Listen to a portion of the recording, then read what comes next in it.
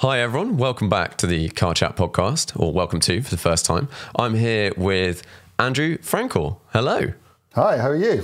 Very good, very good. Can you tell our listeners a little bit about sort of who you are, what you do? Yeah, I am, as you say, I'm Andrew Frankel. I'm a motoring journalist. I drive cars and I write about them. That's the sort of the day job. I've been obsessed with cars since I could walk, and I've been unbelievably blessed to get in and out of more amazing cars than I ever imagined I'd even get to see in my life. So yeah, I'm a scribbler. I drive cars and I write about them. Every sort of week, I see a new article on Drive Nation or on your Instagram or something, and you're always in something really quite cool, often racing. And I'm very jealous occasionally of the things you get to do. I mean, I can't make anyone feel sorry for me. It's kind of, I mean, obviously, you tend to really see the good stuff, and you don't tend to see the hours you spend arranging it or, just inputting the information and the data. And so, I'm blessed. I really am. I'm a very, very lucky boy, and I've got to do some amazing things. I've just got to kind of try and convince you that it's not all sort of beer and skittles, but what would be a typical sort of hours ratio of driving a car to effort in? Oh God, depends. Well, it depends on the car. I mean, some cars just turn up. I sit on a thing called the Car of the Year jury, which means I have to drive everything that goes on sale. And those cars, because car manufacturers obviously wants their cars to be judged, and it's not practical for me to go to them for everyone. So those things just kind of tend to turn up. And so in there, the ratio would be, massively more driving than setting it up. If you're talking about some fairly exotic track test, it could be, or even road test. I mean, the McLaren F8, which I road tested for Autocar back in 1994, that took 2 years.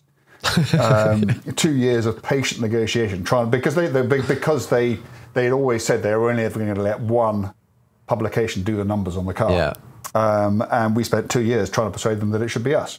So it varies wildly, but I mean, I certainly spend more time organising stuff than I do driving it. Yeah, I think that's the same for a lot of people. But we, as an audience and as a consumer, you get to just see the highlight reel. Exactly. So, okay, where did this all start? This all started with my father, who was so possessed with cars that when he came to a career crossroads and he could either have been a lawyer or an accountant, he decided to become an accountant only because he'd get to drive to audits. So that was literally it. He chose his career path, and he took on the world's most boring profession because it would allow him to drive.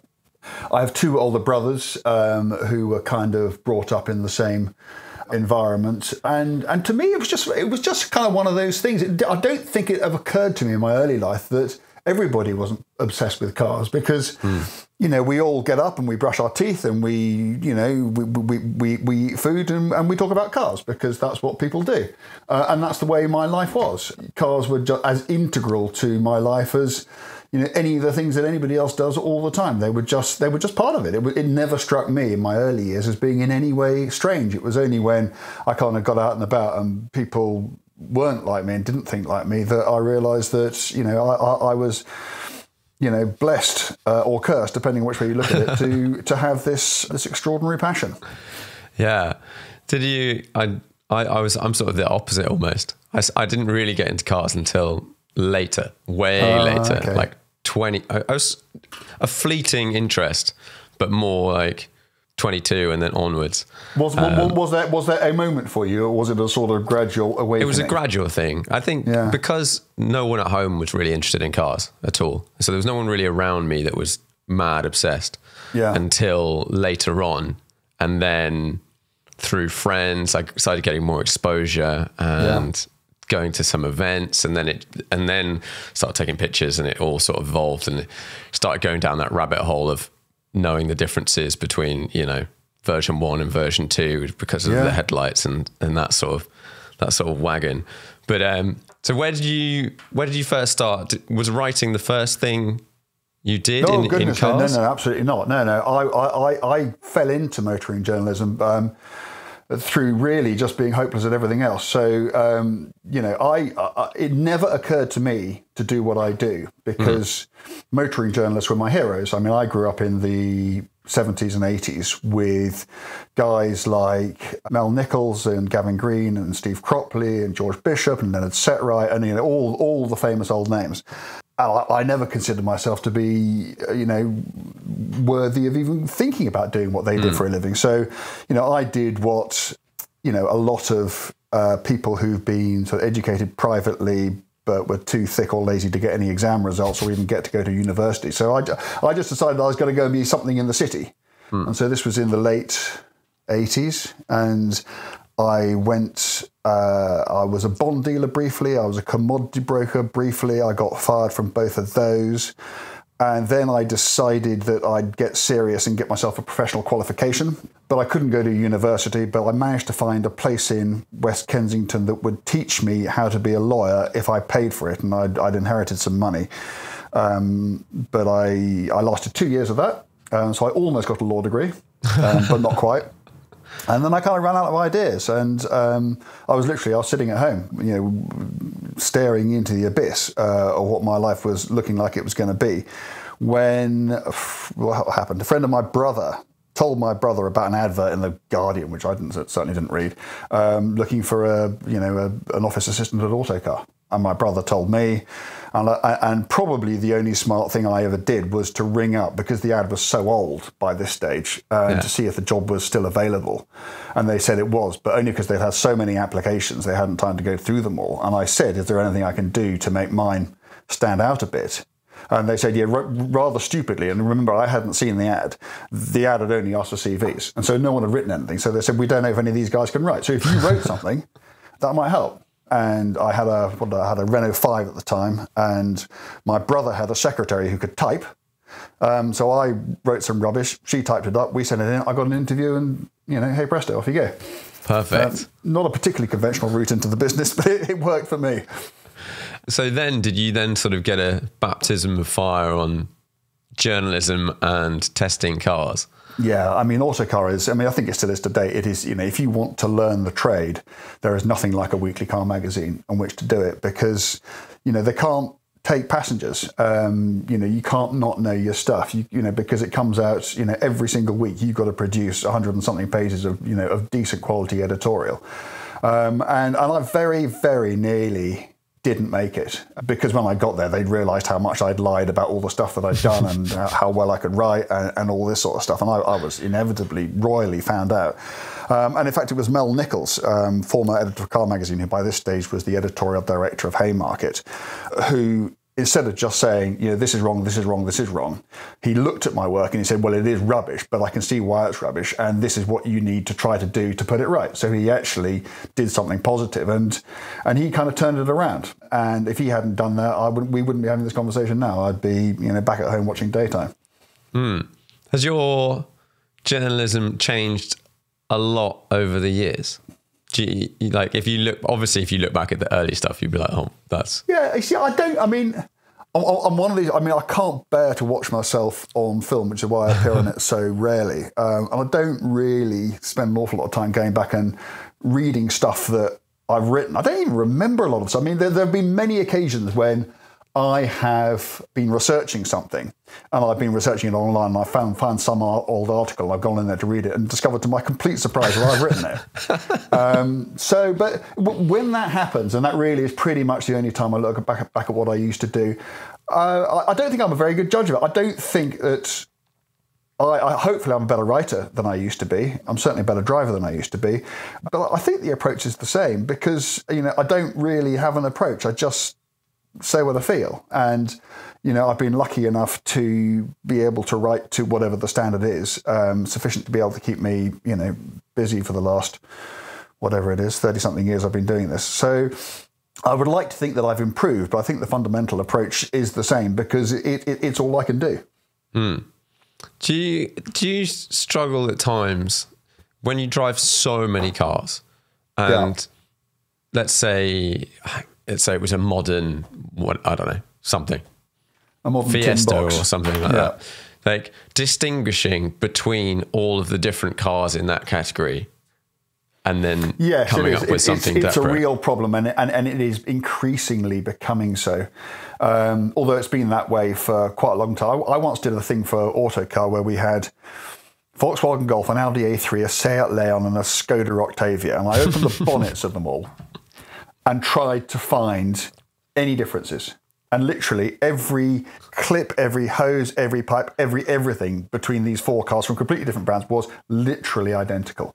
And that was probably the thick end of 20 years ago. And it hasn't got any easier since then. And I think that cars these days are becoming less distinct. And that's not always the car maker's fault. There's so much regulation that they have to go through.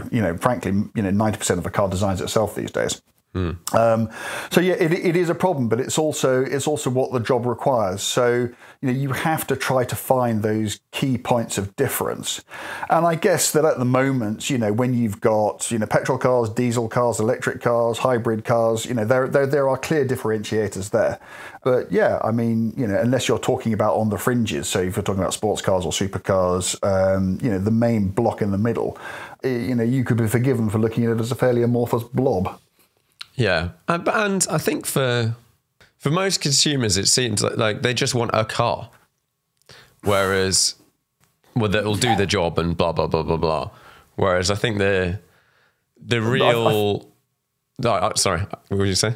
I think they think they just want a car, but there's so much other stuff, and this frustrates me because my job is to advise people what to do, and and in order to do that job, I drive everything, and yet I see people. I mean, I guess the case in point are these sort of crossover SUVs, the sort of the Nissan Qashqais and all those sorts of things. And I don't want to be rude to the people who design them because they're designed to a brief, and I'm sure they execute that brief very well. But to me, these are cars that do nothing well.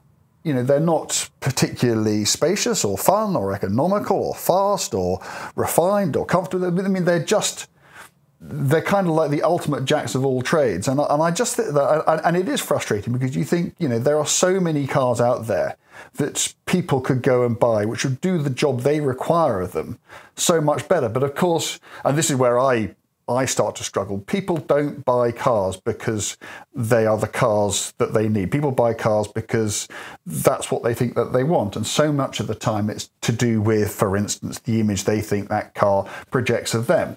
And people will quite happily buy entirely inappropriate cars because they think it says the sort of right sorts of things. And because I guess I've never really understood that. Well, I understand that it happens. I don't understand why it happens. I don't understand the mind of the person who thinks like that. I don't really understand why people make these peculiar buying choices. And as I said, I do find it slightly frustrating. Do you not think some of these manufacturers just like sneak under your skin though? And if you had to choose between, I don't know, like something with a Porsche badge and something else, you might I know I have a slight leaning towards Porsche, but it's for me it's for a lot of reasons, and it's impossible. Is it possible to drive a car without being aware of the brand and all of the stuff that goes with that at all? No, it's not. There is a level of expectation, and of course we should look at every car objectively and regardless of who's created it. But you can't do that. But whether that affects your judgment of the car is a different question. And I don't think that it does, and I've never thought that it does. And if that were the case, I would just offer up uncritical hagiographies of every Ferrari or Porsche that I've driven, and I don't do that. I think, and actually, in some regards, because the level of expectation with certain brands is so high, if they fail to meet it, or if they do something which you really weren't expecting, then the fall can be that much further. Yeah. Whereas if somebody comes along and you don't expect much, and it turns out to be brilliant, then wow, that's different, and that's interesting, and that's a proper story. And we as journalists, we're always looking for stories. So I don't think there's anything more boring than Porsche coming out with a new 911 and us all going, wow, that's great. Yeah. Annoyingly, that tends to be the case. There's a bit of me, there's a professional bit of me that wishes they'd come out with a really rubbish one, because that would be interesting, and I would enjoy explaining where they'd gone wrong. because I know that people would find that interesting to read or to hear, but it doesn't happen very often. Yeah. Have you got a car you've driven recently where you feel like there is that gap between expectation and result? Yeah, the Ferrari SF90. Okay, yeah. Very interesting car. It's extremely capable. It's got 1,000 horsepower and you can drive it sideways until it runs out of tyres. So, in those sort of Ferrari terms, it ticks those boxes. What is strange about it, though, is it's their flagship car. It's the most expensive production car they now make. But the operative word is production. So it's not a limited edition car. They'll make as many of them as they can sell. So it's not a car that's going to appeal to the collectors. And yet, it's got this driven front axle, which means it basically has no boot, or such a tiny boot, you can't actually go anywhere, and it's certainly not with anyone. So I think to myself, well, what's it for? You can't go on holiday in it, and it's presumably not going to be an appreciating asset. It's heavy. I think they say it weighs like 1570 kilos, but then you realise it's a dry weight, so that's 1670 kilos, and then they say that's with the Assetto Fiorano pack on all lightweight options, and that you can add another 100 kilos. So you're talking about. I would think that if you plonked an SF90, a standard SF90 with no options on the scales, with a tank of gas in it, it would weigh the thick end of 1,800 kilos, which is a lot. And when you drive it, however amazing it is, and it is absolutely amazing in some of the things that it can do, not even that can defy the laws of physics. So, yeah, I got out of it into an F8, which still has 710 horsepower, but is a lot lighter and felt much more nimble. And at no stage did I ever think, oh gosh, I wish this had another 300 horsepower.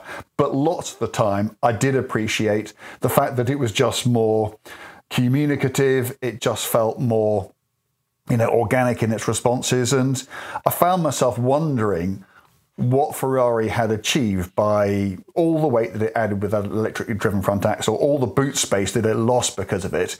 And yeah, as I say, it's a strange car. Very, very impressive in many ways. But I think a car that, to answer a short question with a very long answer, I think is a car which asks more questions than it answers. Yeah, I'm totally, at the moment, every now and then I'll go and drive something really light, whether I have a Radical, so I drive that occasionally, or you go and drive a Caterham or something, and then you get back into basically any modern, not quite, but any modern sports car, supercar, even something like an M2 or M3. They're all so heavy. Yeah. And you can't engineer your way around that. I did not long after lockdown, the last lockdown stopped, I spent a week in a Caterham Super 7. So that's their sort of classic looking one. It's the one with the sort of the flowing wings, and it's got the spare wheel on the back and oldie-worldy instruments. And this is one of the cheapest Caterhams you can buy. The 1600 engine, 135 horsepower, no limited slip diff in it or anything, just, basic and beautiful. 500 kilos. And I just couldn't have been happier in it. I just found myself once again, and this is a rare thing in my business because I drive so much, I found myself looking for excuses to drive it. Yeah. Can I go and do the shopping? Can I collect the kid? Can I, do whatever? Because I just loved being in it. And it's, you find, so few cars these days are, normally aspirated with manual gearboxes and light and, all the things that I used to take for granted, all the things that, frankly, the way the cars used to be. And it saddens me that, for various reasons, they have become heavier and more remote and less tactile and less involving to drive. Yeah, totally. I had a bit of an experience recently, and I know you've driven both the cars, so you'll be able to give me your thoughts. But I drove an F8. I got to do like a sort of customer type thing. So 20 minutes on the road, 20 minutes around Goodwood. In all times, I had to have the car in sport. Yeah, I wasn't allowed to have it. You couldn't put it into race. I couldn't twizzle it at all. And I came back from the road drive, and I couldn't be further from liking the car.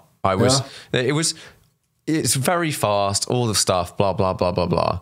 But in sport, you could go to 0 miles an hour and then mash it in second, like full on, just flat. And it would just go off like you're on just like an electric, just like zzz, make a bit of noise. You didn't get any sensation of any tires or car. No. Traction control systems have just got to that point now where they're so good that you have no idea, other than that they're not working.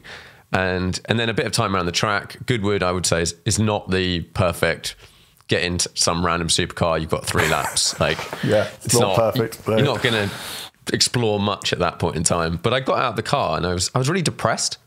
I was like, oh, it's good, blah, blah, blah, whatever. And got home and was just kind of upset that like I'd driven the latest Ferrari supercar. And but you hadn't driven it really. And it gave me nothing. It didn't feel like that. And I wondered, I was like, well, if I put it in a lot more off, I feel like I would have got a lot of that back. Just that sensation that there's consequences. Oh, without any question at all. I mean, the SF90, I think, illustrates the point very well. If you have that in sport, it is absolutely as you describe. And then you put it into what they call race, and it suddenly just starts oversteering everywhere. But it's oversteering, but it's oversteering in a really clever way. That's the kind of hero mode, because any idiot can make it oversteer. And you see all these shots of me and other people, coming out of corners, on the lock stops, smoke, everything else, and everybody looking at that thinking, wow, he can drive. And it's not you're almost not driving the car, because the systems are so smart now. They will let you drift and drift and drift, and yet ultimately they're still in control. It's only when you go one further and turn the systems off that the car turns into a complete animal. And it turns into actually what it is, which is quite a heavy 1,000 horsepower car. So there's an awful lot of momentum going on, and that's kind of when you earn your living. But no, I mean, I think if I drove an F8 and could never take it out of sport, I feel exactly the same way as you. Because I would feel I was, well, I said, you hadn't really driven. I mean, I would feel that I hadn't driven the car. It's like taking the cork out of a bottle of Petrus and only being allowed to sniff. You haven't had the experience, have you? And frankly, in that scenario, I would genuinely rather not do it, because it'd just be frustrating, as you found. That was it. And then it was literally backed up by the next day, just timetable. This is how it worked. I went down to GTO Engineering and drove the 250 short wheelbase, one of the competition spec ones. And They're different. After about 10 minutes, I just stopped and was like, okay, this is what it's about. This is what it's about. Cars are still great, can be great. It's interesting. I mean, I have spoken to a couple of guys in the industry recently. I mentioned this only because you mentioned that short wheelbase. And if anybody doesn't know what we're talking about, GTO Engineering, they're Ferrari specialists, and they've created, they will go and make you effectively a brand new, 1960 specification short wheelbase. So you have a brand new car, so it's not likely to go wrong, and yet it drives exactly the same as the car in which Sterling Moss won the RSE TT 60 years ago. And these conversations that I had were people who were saying that because so many people have had their fingers burnt buying supercars recently, that they are now beginning to think, actually, if I'm going to spend a lot of money on a fun car, A, I want it to retain some of that value, and B, I just want something to enjoy, which I can get out and use. And cars like that short wheelbase, which are so much more tactile and so much more evocative and emotional things to drive, which you can now, but I can't remember how much they charge for those. Is it like 800? 800, is it? Yeah. And that's a lot of money, but compared to the money that people can spend on hypercars, it's not so much. And I could see people increasingly going down that sort of road. Yeah, and there's only with cars like that, there's only ever going to be hundreds in total, ever at the most. Yeah. Whereas your SF90, they will literally make as many as people order. There could be thousands. Whether people will order them, I don't know. But I think a lot of people, Ferrari certainly expect that they will, because they would have limited the number. I mean, what I kind of hope is that the SF90 is a bit of a stalking horse, and what they're actually doing is proving their hybrid technology, and that the F8 replacement, which we see next year, I think, will have a lot of that stuff on it, but without the driven front axle. So you'll get your boot space back, and it'll be a couple of 100 horsepower down, but who cares? And and that could be a rear drive production hybrid Ferrari you can actually use. Interesting car. Interesting. But who knows? I mean, I don't know any better than you. I know they're hampered by regulations, and none of these companies really, I think, want to make necessarily a fully electric car or a hybrid or something. Like if you said to me, I said to you, you can have a 500 horsepower, 1,000 kilo car, manual gearbox, revs to like 9 or something. Yeah. I'd have that over anything. Yeah.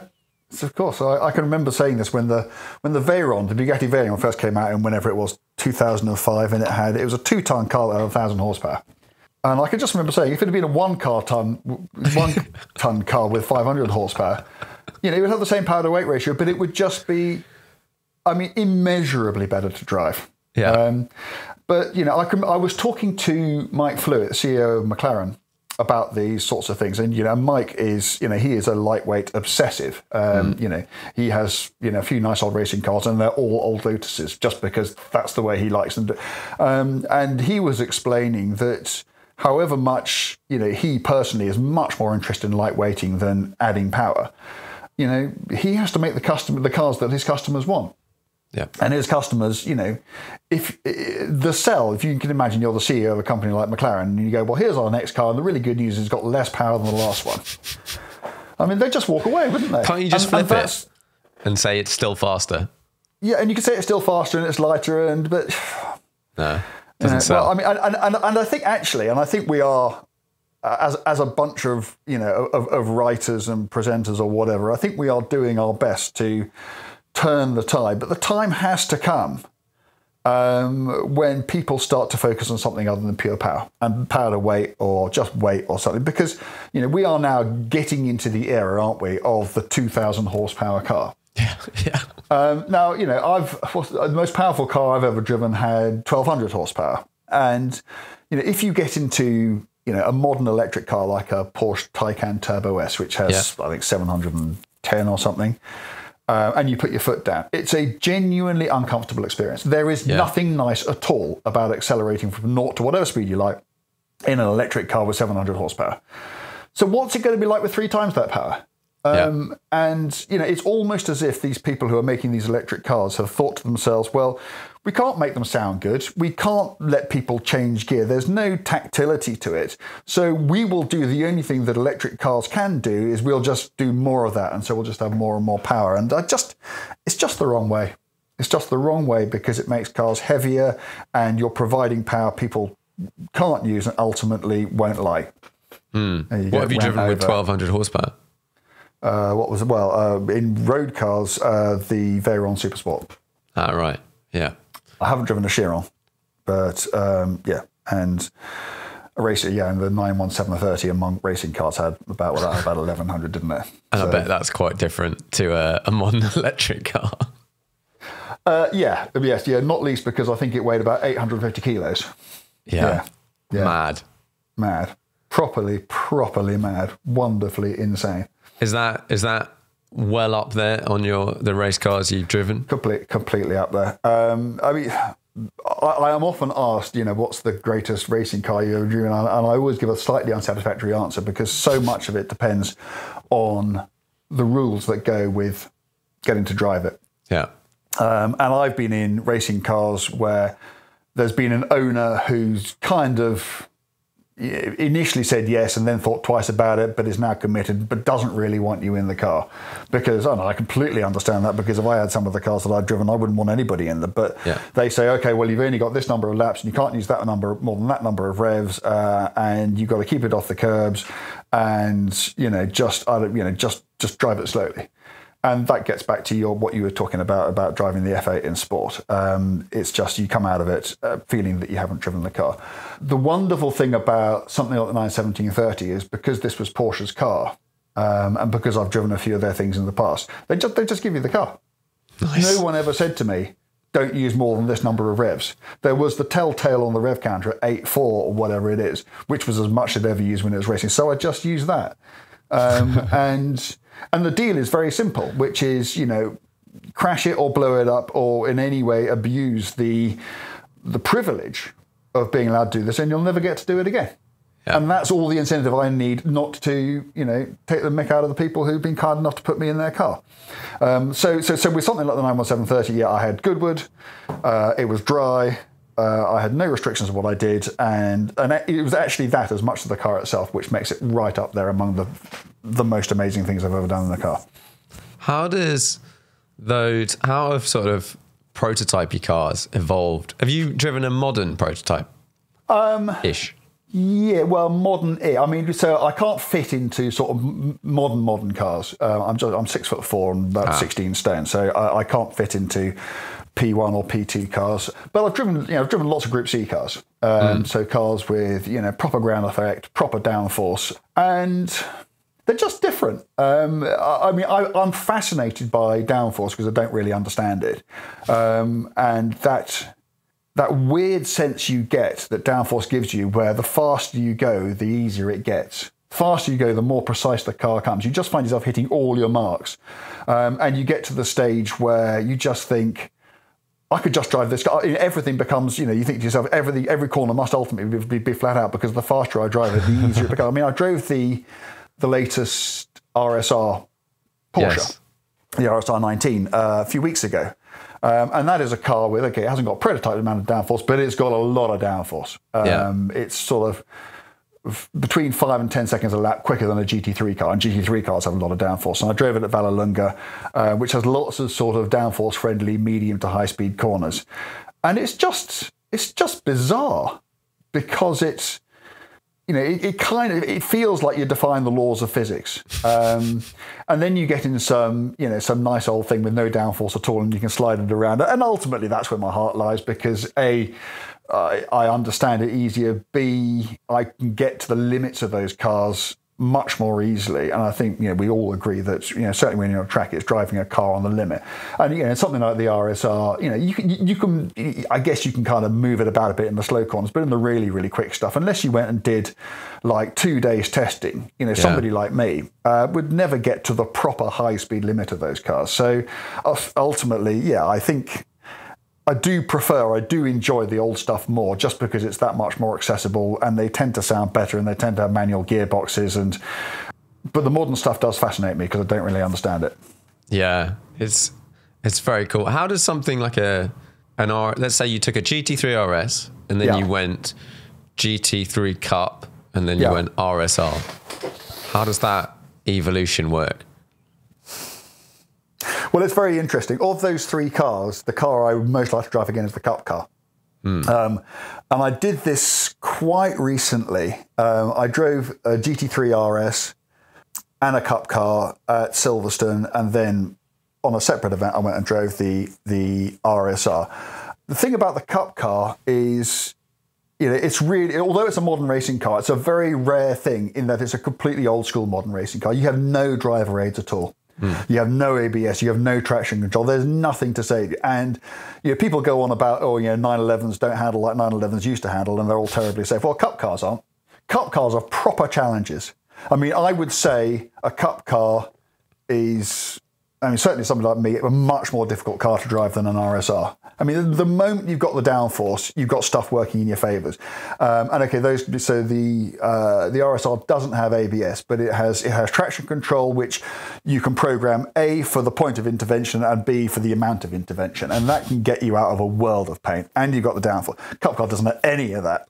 But it also feels like a racing car, and that's the difference between the Cup car and the GT3 RS. GT3 RS is one of my favourite road cars, but you only need to get in a Cup car to realise that a GT3 RS is absolutely a road car. Yeah. And it's got rubber in its suspension, and it's quite soft, and it's on street tyres. I mean, frankly, the moment you put a slick and some racing suspension onto anything, it just feels like a completely different car. I mean, I can remember doing a track day with some GT4 cars, so pretty junior stuff, but because they had racing suspension and they were on slicks, and there were some really, really amazing, very, very fast road cars out there, and they're just like obstacles. Yeah, you just have to pick your way through them, because you're just travelling so much faster. So I love that Cup car, because it was so analog, and it was just me and it. And if anything had gone wrong, no one could have pretended it was anybody's fault other than mine. So I quite like that. To the more you drive race cars, and you've been driving race cars for a long time, does that almost sort of put you off road cars a little bit? In the sense that, I know what you mean. I've often wondered how people who drive Formula One cars can get into fast road cars and go, wow, that's amazing. And they can't be. Come on, you drive Formula One cars. But it's interesting. You just adapt because they are so different. It's just like you're having a completely different experience. It's like saying, I don't know, you can't like puddings because you just had a nice main course. I mean, it's a completely different sort of thing. And you get in a road car and you put your road car hat on and you drive road cars, on the road in a very particular sort of way. And then you get into racing cars and I mean, there's so little that the two experiences have in common, both in the cars themselves and the way you drive them. I've always been able, as long as the road car is good. I'll tell you something else. I'll tell you something else about road cars. I love cars that are good at the job they're designed to do, and I don't really care very much what that job is.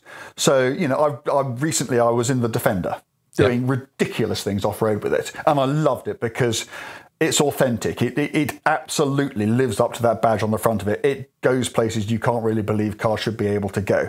I was driving what was I driving the other day? An Up GTI, so a tiny little city car.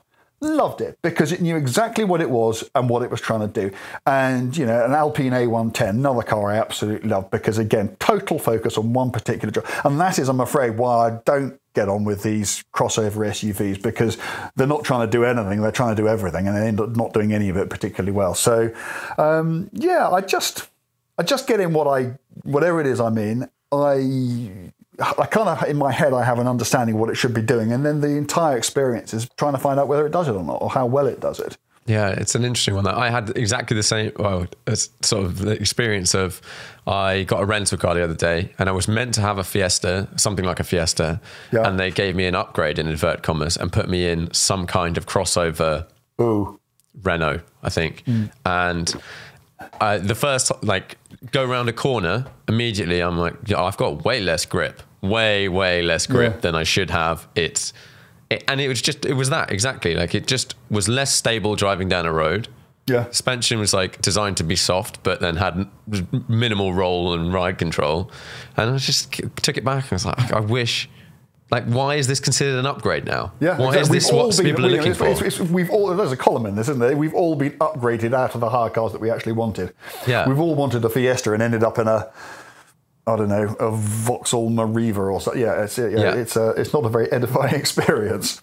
No, not at all. And then on the road car thing, I find, and I'm always sort of sitting there and I'll have a friend and he'll be like, what I would really love to do is daily drive a 360 challenge race car. I'm like, no, you wouldn't. Nah. And then there's this sort of push nowadays for road-going race cars, is what they get called and marketed at. Whether it's something like a GT3 RS or all those sorts of things. Sure.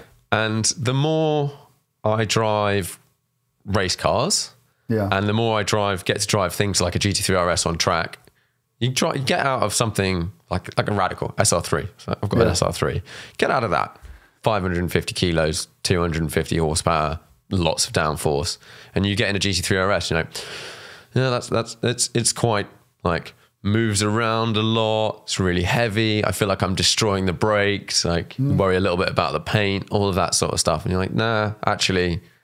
And then there's some middle ground for a road car because you don't want it to have too much grip. No, you don't. We're all just going down more grip, stickier tires in cars that most people would never really take on a racetrack. Yeah.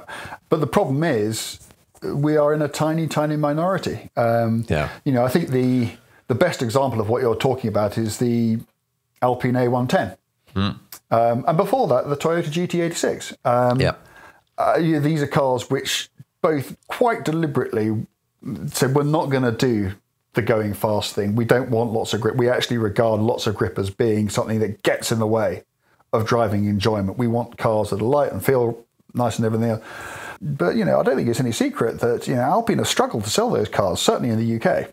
And, the Toyota GT86, okay, they are going to replace it. But, I mean, it's not been a runaway success for them. No. These are niche products, and I'm afraid we are niche people in that regard.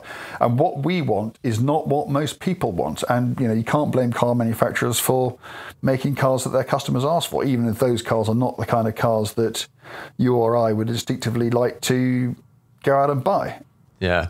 It's a shame, but it is the way of the world, I'm afraid. It is, and it endlessly gets repeated. All those guys that are like, oh, they're getting rid of the manual, I don't know, whatever, M3 or something, and then someone will come back and say, yeah, but are you going to order one new? Because if you're not going to order one new, exactly, it's never going to happen. Do you think the Alpine A110? I've not driven one yet. I'd love to have a driving one at some point, but it was very much pitched at enthusiasts. Yeah. Do you think if it had a manual gearbox, they would have sold more?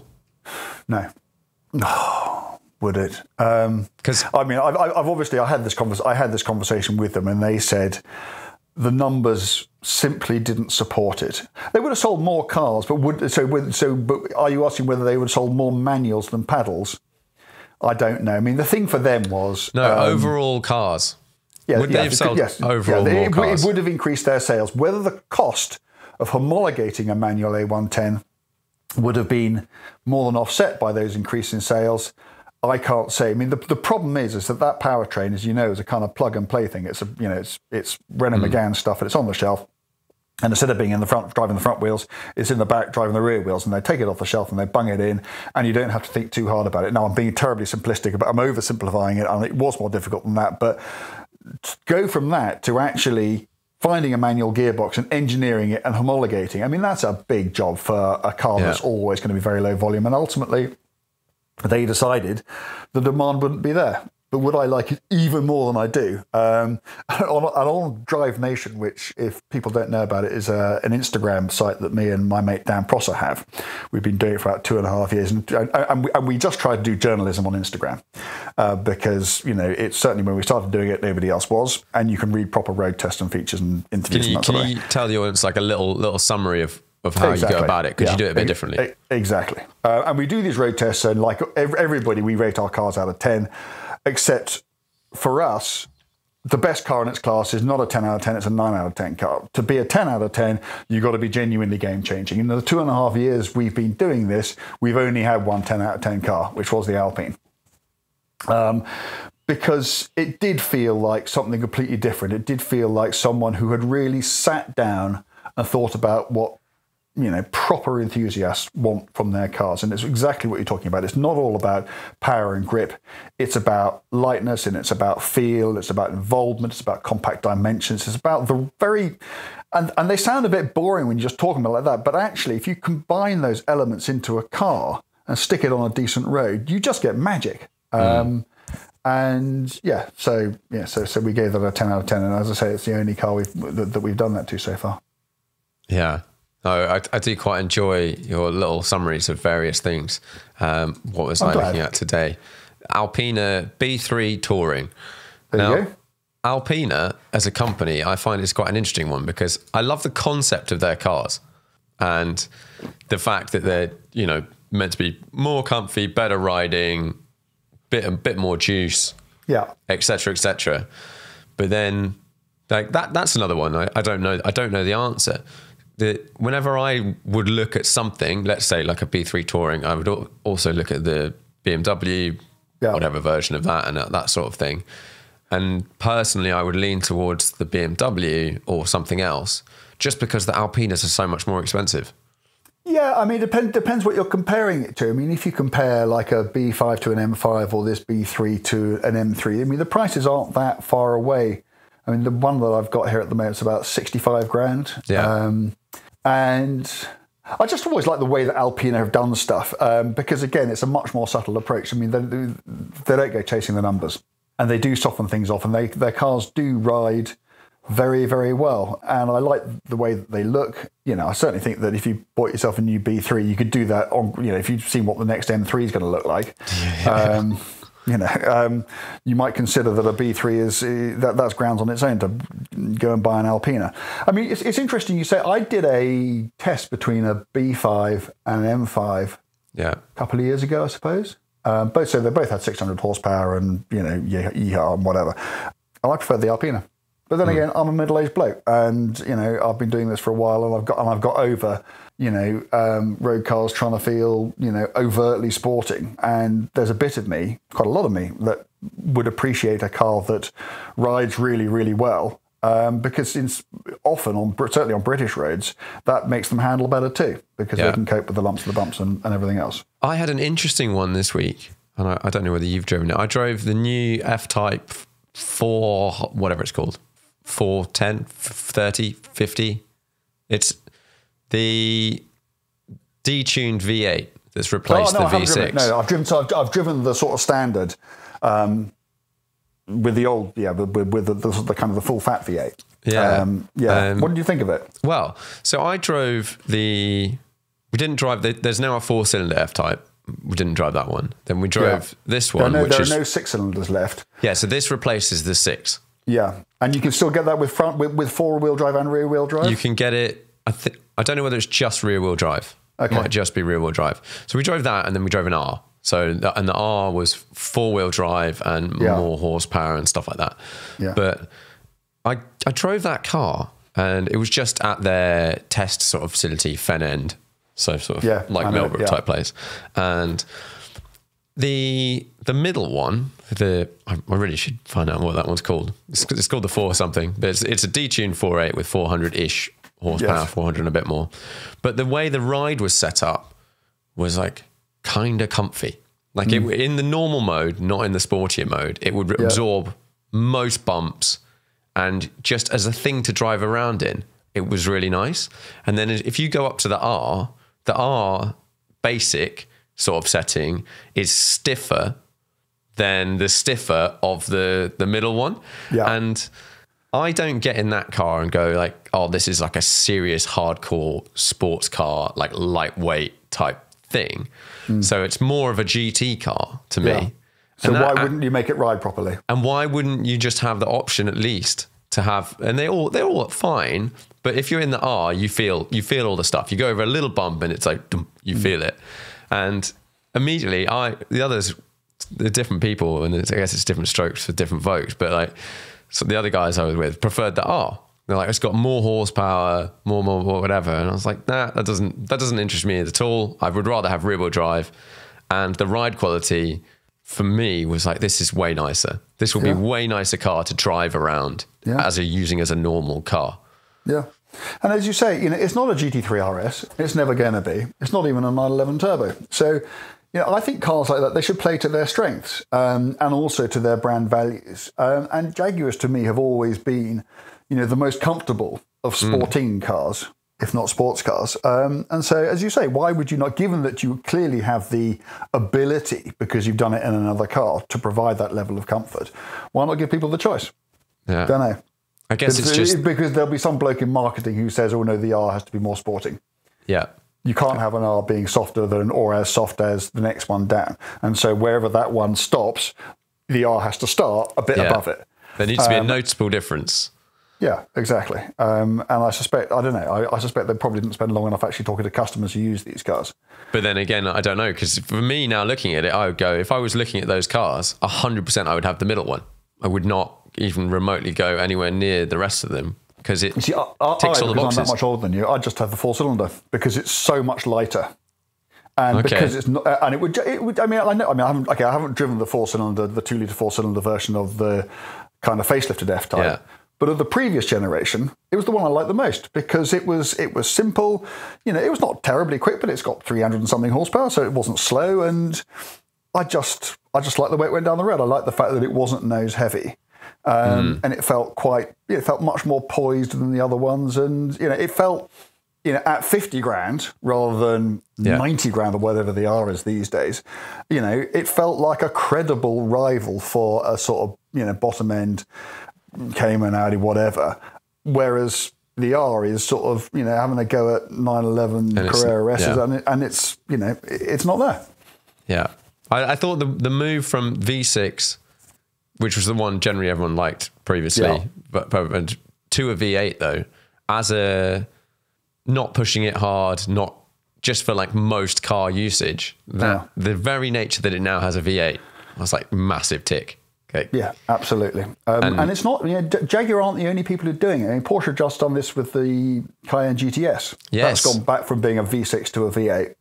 And all the better for it. Yeah, because that car was always the one that made the good noise, the GTS. Yeah. And that's why people bought it. Yeah. They're not buying a super sports car when you buy a Cayenne.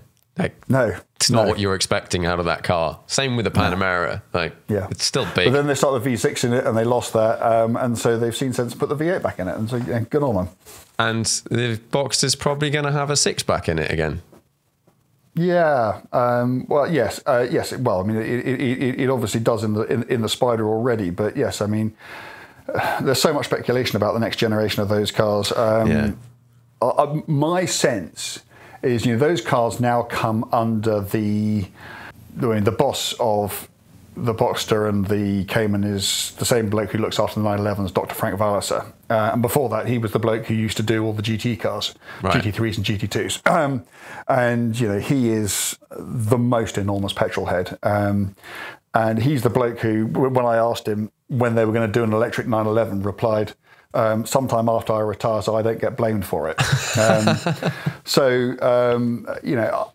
think that there will have to be some degree of hybridization, but what they might just do is just have the options out there, so you could get a hybrid car or a 6-cylinder car. I'll be having the 6-cylinder car. Yeah, for me, hybrids at the moment, I haven't come across. All of them seem to be a lot more weight. Yes. Like a lot, like 200 kilos. Yeah. And then you have to have it charged and then you get 15 miles. Okay. So the really interesting car is going to be the McLaren, what they call the P16. So the replacement for the 570S, because we know that's got a hybrid in it. We know it's got over 600 horsepower from its V6, whereas the previous one had 500 and something from its V8. And I know Mike Flewitt fairly well. And I know that he is not going to have allowed the weight to get out of control. I can't see any way that car's going to be, even 100 and something kilos, let alone 200 and something kilos heavier than the car it replaces, because, I think that he just wouldn't sign off a car like that. I don't know where I heard it from, but the number I heard was 50 kilos. Yeah. I think that was the number I've heard from literally. I've heard a number of numbers, and they've all got 2 digits in them. Yeah. And I suspect it's not a particularly high number, even within the 2-digit range. So, I don't know. And if they can do that, if they can provide, a car which has a full hybrid drive, and, you have to understand this is all to do with CO2 and fuel consumption. As you said earlier, these things are forced upon the manufacturers, but in a way that doesn't come with a big hike in weight, then, that would be very interesting. But then again, it's okay for McLaren to do that because they sell very expensive cars. When manufacturers of less expensive cars further down the ranges, whether they'll be able to adopt the same technologies and have the same effect, I don't know. Yeah, it's tricky. I was talking to, as you do, Christian von Koenigsegg recently. Oh, indeed, yes. I had him on the podcast, and we were talking about hybrids and their setup they've got in the Gemera, which sounds that in that end of the spectrum, you can do all of the really expensive stuff. Yeah. And you can have a small, incredibly small in that car engine that kicks out tons of power. And then you don't have such an issue with the battery side of it because you're generating so much electricity all of the time. That your batteries don't need to be as big because you can fill them up faster. Yeah. Yeah. And people don't expect you to be able to do, 40 miles on electric power alone. So, yeah. It'll be interesting to see. But, whether hybrid is in fact the answer to anything, we always sort of used to talk of it, didn't we, as a bridging technology between, normal combustion engines and the electric cars of our future. I'm increasingly unconvinced that even that electric cars are the future. There are so many problems with electric cars. We've talked about their weight and we've talked about their lack of emotion. Nobody's talking about the environmental ramifications of electric cars when you talk about, the rare earth metals that they contain, how you get them out of the earth, what you do with them when the car is done. They all got cobalt in them, which is mined in the Democratic Republic of Congo, which doesn't have a great human rights record, particularly when it comes to things like child labour. And nobody is focusing on any of these things at the moment. And in the meantime, there are fuel cells out there which don't have range issues, they don't have recharging issues. They just combine hydrogen and oxygen and produce water, and and off you go. And I don't know. I mean, I'm not an expert at all, and there'll be, I'm sure, any number of very eminent people who would rebuff this. But the more I look at it, the more I think that ultimately is the way that we have to go, and that hybrids will bridge to electric, which will then bridge to fuel cells. So whether people are going to spend all those bazillions building the infrastructure that is required for allegedly all-electric future is an interesting question. And if they don't, then we haven't got an all-electric future. Yeah, I think it's worth clearly them doing the investment in electric, whether it's cars or not, is going to be great. Is a good thing, and we need it because we're going to use. We needed more advanced battery tech, full stop, but Correct. Not like outside of the car world. Like all of our houses will eventually have big battery packs in them, whether that's just a bunch of car batteries wired up or whatever, but that we then use solar and yada, yada, yada, yada. Yeah, so that tech is going to have a huge amount of investment. But like you said, we need a massive shift in the tech for it to... for it to really work. But it's not just a technological issue. And I think another point that perhaps is not being made enough at the moment is, there are all sorts of technologies. I mean, the example that just springs most readily to my mind is the energy-saving light bulb. My understanding is that people knew how to do energy-saving light bulbs years, possibly decades before they ever hit the market, because what they couldn't do was get it to market at a price the customer was prepared to pay. Yeah. And electricity... if you go to an ecotricity station somewhere in the service station out in the motorway network, if you can find one that's working and you charge your car, it's not cheap. No, it's not at all. Already now, it's not cheap. Now, this is before the government has even thought about how it's going to replace all that tax revenue it's going to lose from petrol. So what's going to happen to the price of electricity? And when we're all charging from home, how are they going to distinguish between the electricity we put in our cars at home and the electricity we use to light our homes or to heat our homes or to whatever? So, perhaps they will have some kind of road pricing. I don't know. But there are so many questions out there at the moment, which if people are thinking about them hard enough, they're certainly not making much noise about it. And, I remain... I wouldn't say I'm a true skeptic, but I just don't feel that I know enough. And, and this is what I do for a living. I'm meant to know. I'm meant to understand this stuff. And I don't feel that I have been in any way informed sufficiently to be able to make, proper judgments about whether these things make sense in a whole range of different aspects. Yeah. I really hope we don't discount combustion engines as a general thing just because it's not considered the way forward right now, because it sounds like, definitely with what Christian's doing, we can make them massively more efficient, or quite a bit more efficient, significantly less polluting, and you can run them on renewable fuels. Yeah, but the problem is that you're dealing with governments and people jumping on political bandwagons. I mean, if people actually listened to the truth, diesel sales would not have, been decimated in the way that they have. I'm not a big advocate for diesel, but they have been vilified for their emissions without anybody mentioning the fact that they have much lower CO2 than petrol engines. And, yeah, exactly. And, so you're going to... There's a massive but. Basically, all the stuff that comes out other than that is horrific for you. So what you need is a diesel hybrid, so that the moment you're in a city or anywhere that what's coming out your exhaust pipe is seriously hazardous to people's health, you just use it with electricity. And so you then have the best of both worlds. I did this recently. I had an E-Class, which was an E-Class Mercedes, which is the only diesel hybrid on sale at the moment. And you waft around in the city on electrons, and it's absolutely lovely. And nothing's coming out of your exhaust pipe whatsoever. And then you get out, you get beyond the city limits, and you can do hundreds of miles on a single tank with very, very low levels of CO2 and enjoy all the benefits of diesel.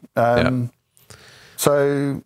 Yeah, I mean, it's just, I mean, everybody has a different position on these things, but I was just simply trying to make the point that, whatever Christian might say, and I'm sure that what he says is absolutely right, it doesn't mean that's what's going to happen, because, politicians will always just, jump on whatever the latest bandwagon is. Yeah, and he was very aware of that. And I agree with you, like a diesel hybrid in all these big cars that everyone has sounds like the way, if you're going to do hybrid, diesel hybrid sounds like the way it's just bad PR.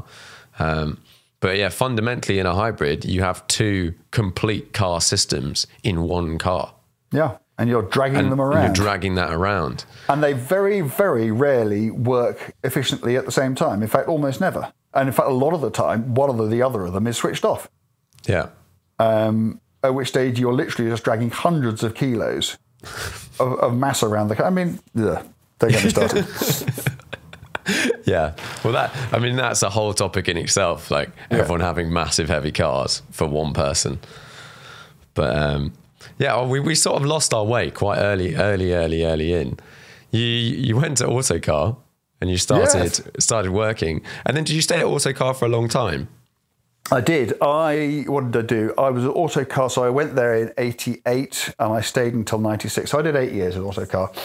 And I left because I'd been its road test editor for 4 or 5 years by then. And it was made very clear to me that they weren't going to make me its editor. I was not considered to, I was far too much of an idiot. I was far too much interested in driving fast cars and skidding around and having fun with my mates than I was in serious magazine making, which I think was at the time absolutely fair comment. So I went freelance and sank without a trace because I was stupid enough to think that because I would be in the road test editor of Autocar, that the world somehow owed me a living and that everybody would ring up and just deluge me with work. Didn't happen. And I was saved by Haymarket buying Motorsport magazine, which was in a terrible state, having been underinvested in for decades. And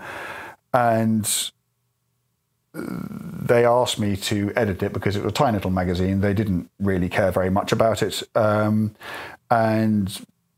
they couldn't think of anybody else who was that interested in old racing cars. So I did that, and I did that for 4 years. And because it had been in such a bad way, I managed to make myself look quite good because they'd given me a bit of money to invest in it, and we sort of turned it around.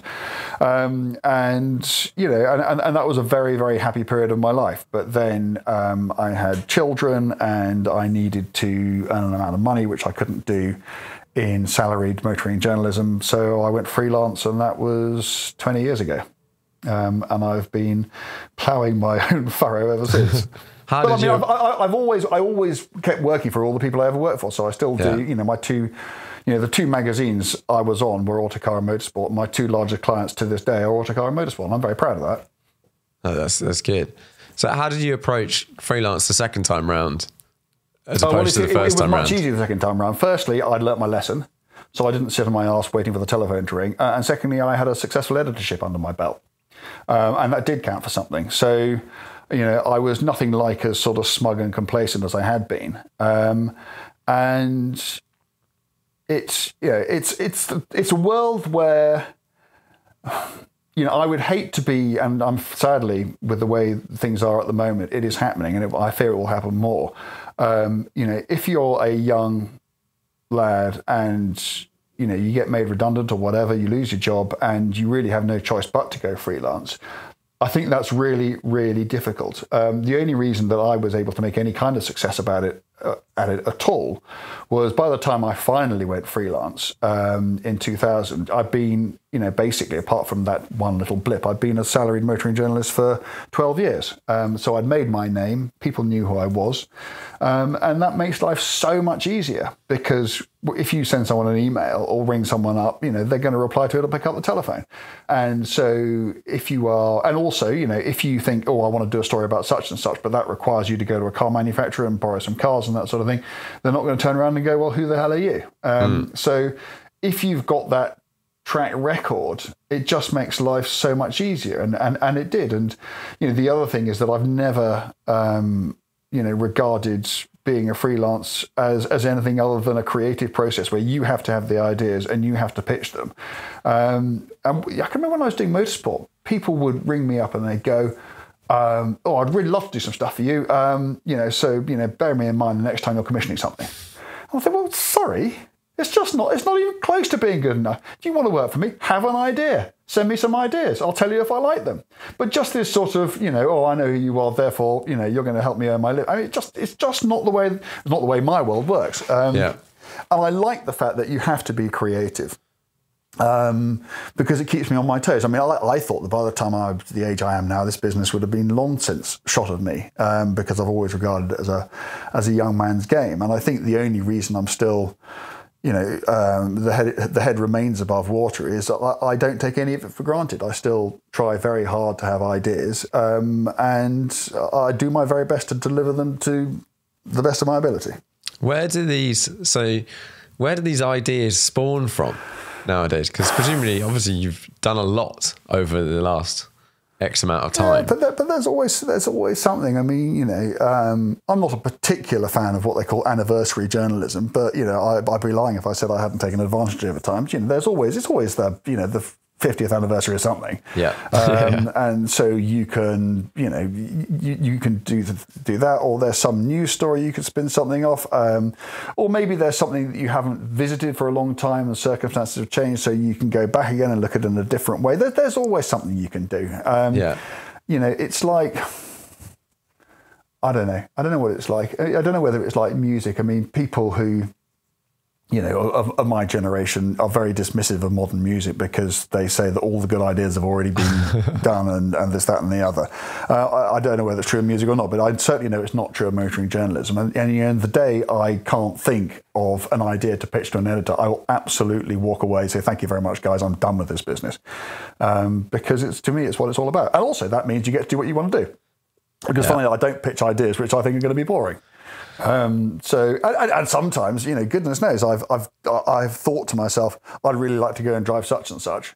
Better think of a way of being able to do that. And then you think up an idea and you pitch it to an editor and you get to go and do it. It sounds like a good way if you can, when you can make it work, like a way to lead a happy life. Like you're fundamentally... It is undoubtedly. I mean, there are downsides to it. I look back at my time on motorsport probably as the happiest days of my professional life, just because, I was working with a team of people, largely who I'd appointed, who were really, really good. And I got to make myself look good on the back of all their hard work, which suited me just fine. And I think that if you are in a creative unit with other people like that, I don't think there's a better way of working than that. At the same time, I have done freelance jobs where I've been briefly involved in other people's teams, and I've not liked or got on with or respected some of the people they're working with, and I can't imagine anything worse than being part of a team of people who don't have the same standards as you. So, freelance life, I mean, I am at the moment, I'm sitting, as I do most days when I'm not driving, alone in my shed. I'm talking to you at the moment, but, when we're done with this, I'll be, writing another story. And, that's a very particular way of life, and you have to be, happy with that. I mean, I'm very lucky. I still get to go and see all my mates at Autocar and Motorsport because we do lots of stuff together. So, I am involved in that process and I do get to hang out with people. But my day-to-day job is sitting on my own in a shed in the middle of nowhere writing stories. And, I happen to get on particularly well with that. Lots of people don't. Yeah. Do you miss because I'm a similar sort of thing. Like I'm generally at home by myself trying to come up with stuff to do, whatever, work stuff out. And I've got friends that go into, offices all the time and then have that atmosphere. And I do miss the idea of that a little bit sometimes. Yeah, but I bet you don't miss the commute. No, none of these things. Office politics, and all the rubbish that goes with it. I mean, I think I probably, even now, because it's been 20 years since I've worked full-time in an office, I probably have a fairly sort of rose-tinted view of it all. I've long since considered myself to be completely unemployable because I can't imagine any job that I would want to do that anybody would ever ask me to do. So, it's kind of this or nothing for until the business is done with me. Yeah. Do you find it stressful having that constant pressure to sort of create your own work all the time? I don't think I find it any more stressful than I would find if I was employed, knowing that my life was in somebody else's hands. Yeah. I like being or like at least the illusion of being in charge of my own destiny and knowing that I'm only as good as my last job, and being able, because I've been doing it for such a long time, being able to pick and choose a bit about not just the stories that I do, but the people I do them for. I worked for the Sunday Times for many years, and didn't have a good relationship with the person who was my immediate editor towards the end of it. And I was too scared to give it up. And then eventually things came to a head and it kind of gave me up. And I really, really worried about that. But in fact, all that happened was I realised I should have done it years earlier. Because, I'm very, very, I think probably what makes me feel luckiest of all is I'm no longer, at the moment at least, in the position of having to work with people that I don't like or respect. I can, because I've got enough clients who offer me enough work, who I do get on with, that I can go and do that. So the answer to your question is, it is a slightly stressy existence because, I always know what I'm doing tomorrow and next week. I know what I'd like to be doing in a year's time. I have no idea what I'm going to be doing in the periods between those two things. So the medium term is always, an unknown. And also if you're freelance, there is no such thing as the right amount of work, because you tend to be working either completely flat out, at which stage you don't have the time to go and pitch for more business. And you can kind of see the end of the cliff approaching where you're not going to have any work, but you've still got lots of work to do. And then you arrive at the end of the cliff and you suddenly got no work. And you think, okay, so I need to have some ideas now. And then you go off and you pitch all the ideas and, some of them get commissioned, but then obviously there's a lag, there's a period of time before you can make those happen. And so, your life is doing this all the time, and some people I think prefer that, but, you're either suited to that kind of existence, which I appear to be, or you're not. But I've certainly been happier with it than, I would be otherwise. Yeah. Your thought about your sort of point about working with people that you want to work with. Yeah, it's everything to me. Was chatting to someone about this very much yesterday, and just that sort of whole 80-20 thing. But there will be some people in your life that are causing you all of the stress, whether it's working them or whatever reason. Yeah. And I think a lot of people fall into the trap of thinking that they must keep working with all of these people, because if they don't, if it's in a work permit, you go, well, if I stop working with that person, I will not have that income anymore. And in reality, if you stop working with that person that's stressing you out all the time, you'll probably work more with good people, and the rest of your life will be so much nicer. Yeah, and you'll have that chunk of time you saved yourself to go and find some other nice people. For me in the Sunday Times, it was, they would, I did, I don't know, 70-80% of all their car testing. I mean, Clarkson was obviously doing his bit in the main bit of the paper, and then the sort of the weekly road test I was doing. And for me, the big fear was, so many cars I'd go and drive for the Sunday Times, and then I'd get to write about them for other people. And that's as a freelancer, a freelance motoring journalist, that's how you really earn your living, is driving one car and then writing about it for lots of different people. And I thought, well, if I don't do that, if I stop going for the Sunday Times, then I won't be able to get to do that story for all these other people too. And so it won't just be the income from the Sunday Times I lose, it'll be the income from all those other people too. So that was the really big fear. And I'm afraid I was just too scared to give it up when I knew I should have done. But in fact, what happened was, when it did all stop, I still got to go on the launches anyway, because by that stage I was a Car of the Year juror, and I was still doing lots of stuff for Autocar and Motorsport, and it was fine. But I didn't have the confidence or the courage to recognise that at the time, and I thought, life was going to get very tricky. It didn't. It just got massively better. Yeah. But you don't know at the time. I think you could sit down and if you could be rational about it, which of course you can't, because it's important, isn't it? You've got your mortgage, you've got children you're looking after. If it was just me and the missus, we just think, well, it doesn't matter, does it? Because it's just us, and we can, if we end up living in a shed, we'll live in a shed. But when you've got dependents and commitments, it's not that simple just to go, well, I don't like doing this, therefore I'm just not going to do it anymore. It's sometimes you have to suck it up, but it was in the end it worked out terribly well for me, but I didn't know that at the time. Yeah. When did you really start, did you feel like you sort of honed your road testing ability? Autocar. I don't think that I am any better a road tester now than I was certainly 25 years ago. I used to, I used to drive 50, 60,000 miles a year just testing cars.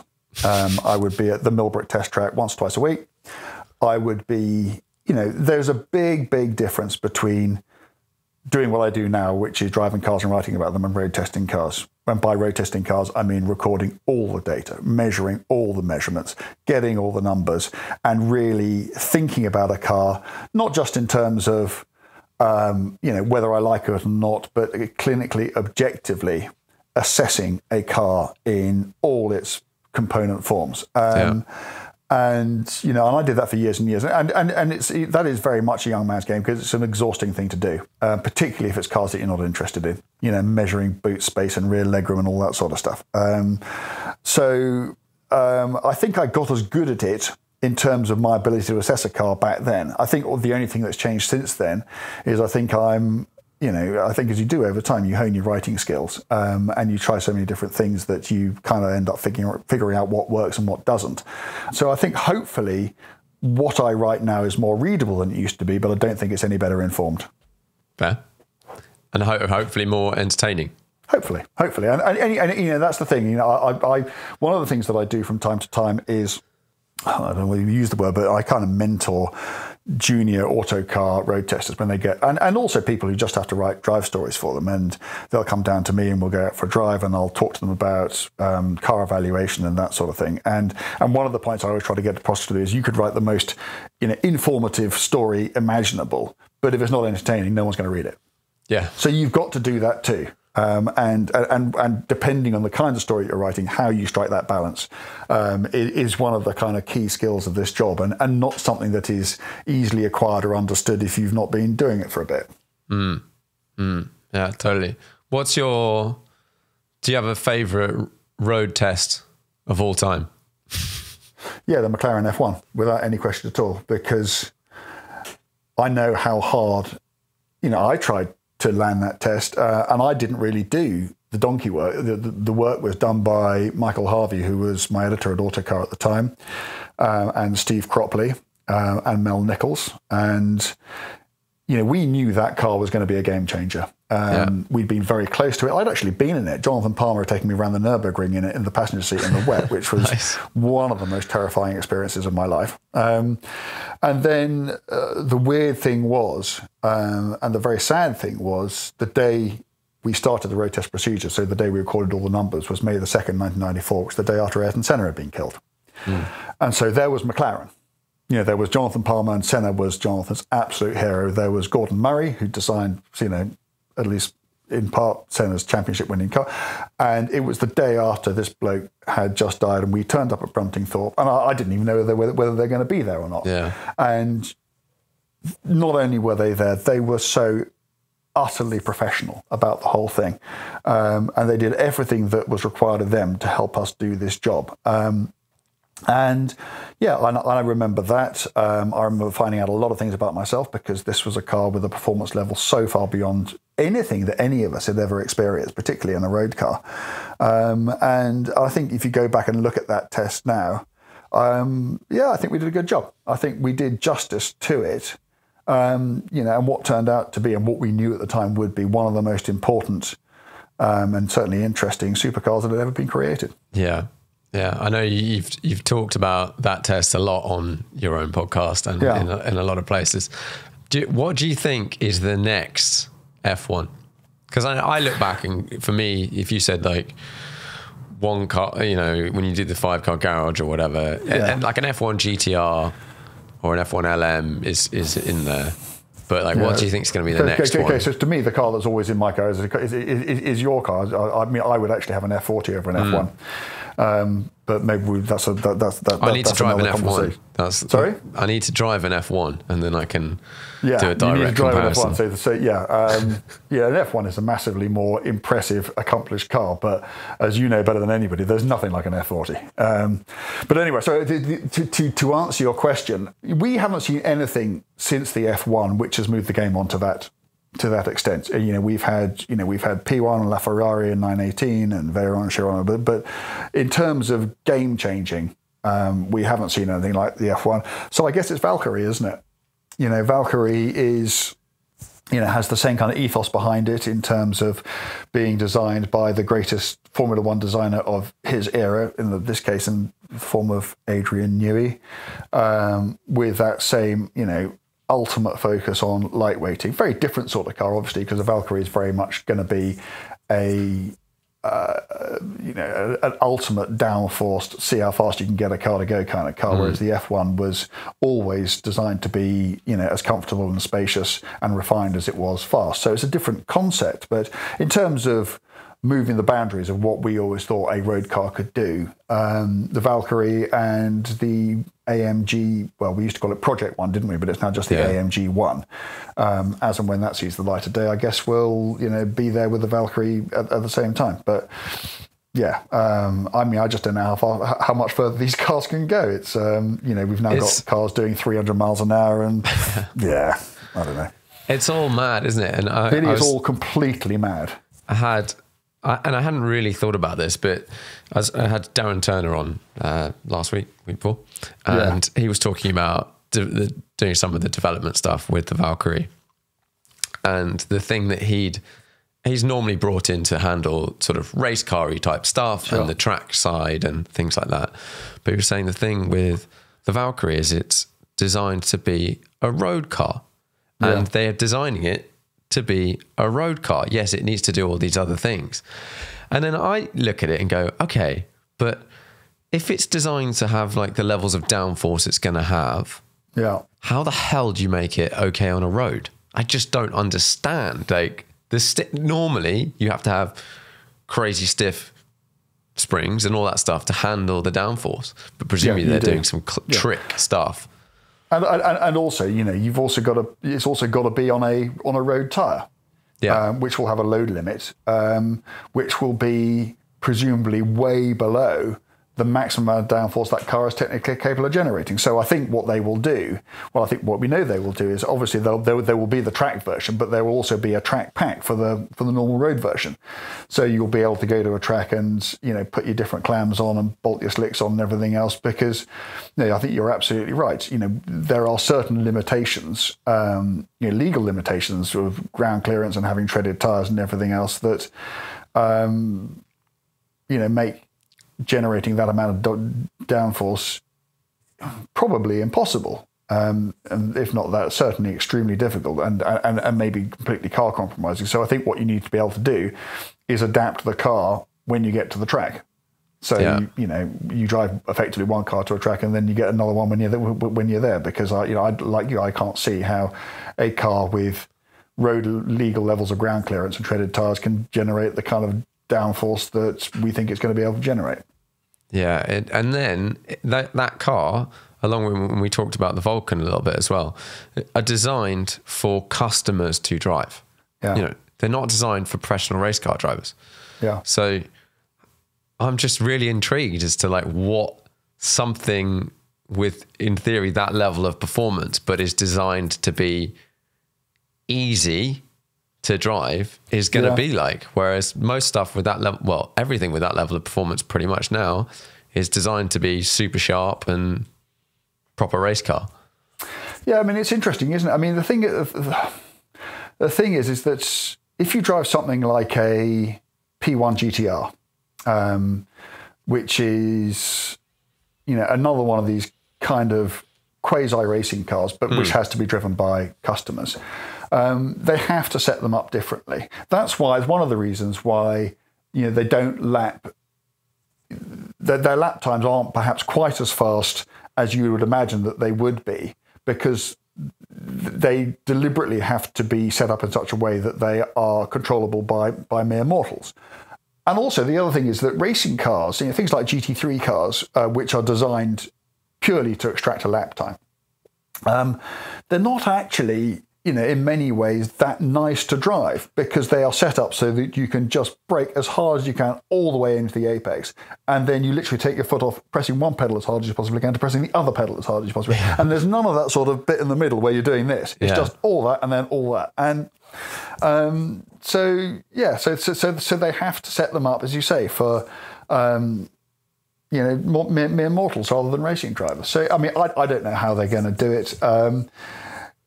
I suspect that, almost all Valkyrie owners will never get anywhere close to what their cars can do. And I think for them, that doesn't matter very much. I think what they like to know, it's like people who never take their Range Rovers off-road or, never, they just like to know that their cars can do it, even if they never do. And I think that for them, I think they'll just love the idea of it being in an Adrian Newey car and the fact that they can get in it and they can drive it to the absolute limit of what they can do, and they could probably scare themselves senseless in it, while at the same time thinking to themselves, well, actually, the car itself has got like this much margin still.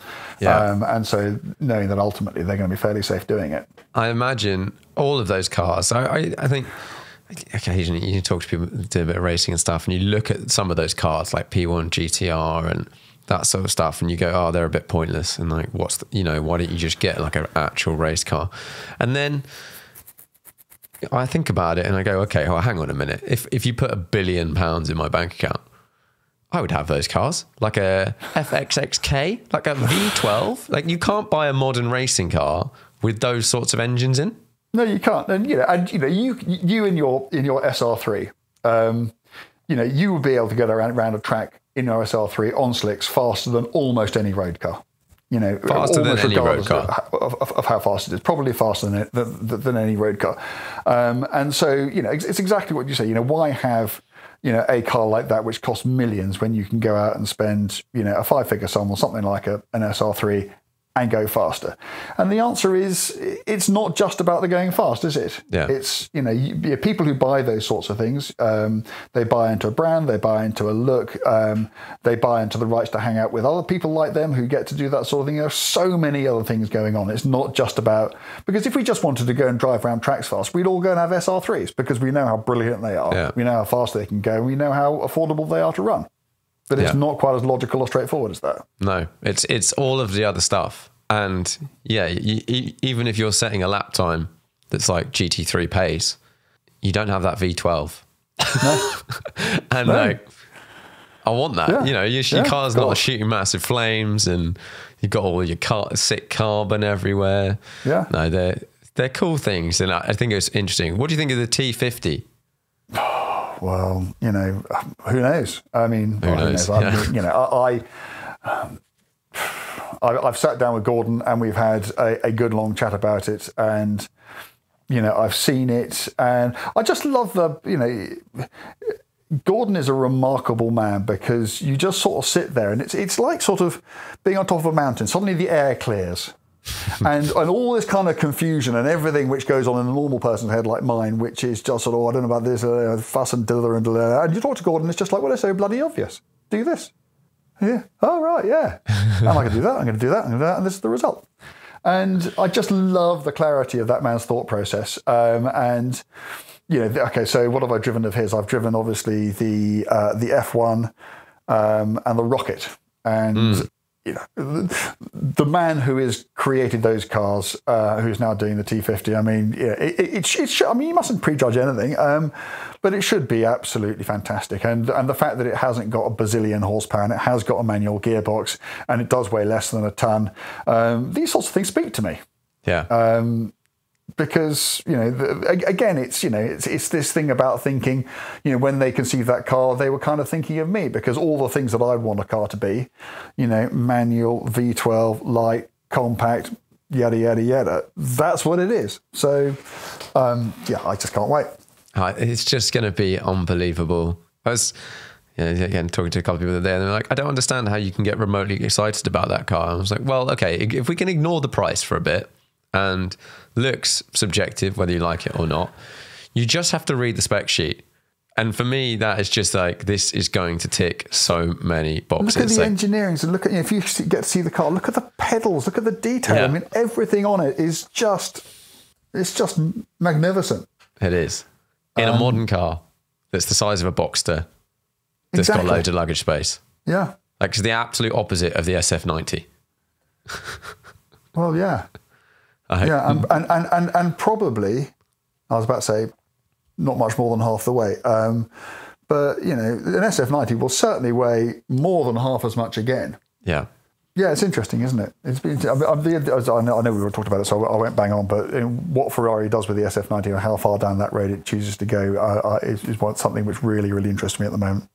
There's, I saw a video this week, I don't know whether you've seen it, it was going around Twitter and whatnot, of someone in an 812 driving over, I think it was Lambeth Bridge in London, and they have put a GoPro on their head and they've turned everything off. You can, and this is where the little Ferrari geek looks in, and you can see where the Manatino's at. Yeah, yeah. And they boot it going over the bridge, and you can hear there's absolutely zero traction control, anything coming in, and it just goes, and then, oh no, loses it, smashes straight into the wall, nearly hits a cyclist. Like airbags go off, proper big crash, and the reason they posted this. And they posted it, or they shared it. I don't understand. Like, maybe they sent it to a mate, and then the mate sent it to everyone else. But it spawned an interesting conversation, and someone had the attitude, and I disagree with this attitude, but he would say, well, that car's clearly got too much power, or the electronic systems should have saved him. And then you point out that, like, he turned everything off. And like, yeah, but there's cars that, even if you turn everything off, they still save you.